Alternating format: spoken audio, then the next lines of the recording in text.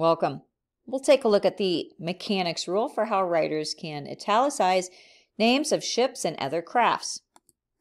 So with this rule, writers should italicize the names of ships, satellites, and all types of spacecrafts. Be sure to apply this rule when a fictionalized craft is used in fiction, especially in science fiction stories. So this goes for fiction and nonfiction. Let's take a look at some examples. Jean-Luc Picard captains the USS Enterprise in Star Trek The Next Generation.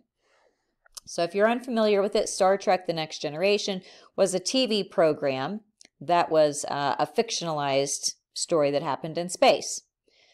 The name of this ship here, the USS Enterprise, that is the name of the spacecraft that is mentioned in the show. So that title, USS Enterprise, is italicized.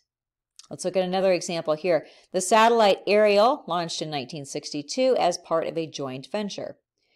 The name of the satellite Ariel is italicized. That indicates that that is the title of the satellite.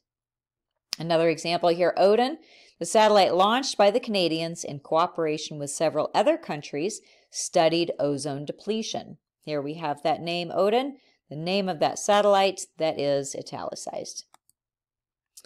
Let's look at some more examples. In 1492, Columbus sailed with the Nina, Pinta, and Santa Maria. So these are 3 ships in that convoy.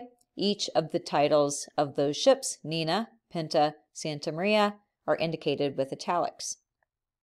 Another example here, in Plymouth, Massachusetts, you can visit a reconstruction of the Mayflower. Mayflower was the name of a ship, and so it is in italics here.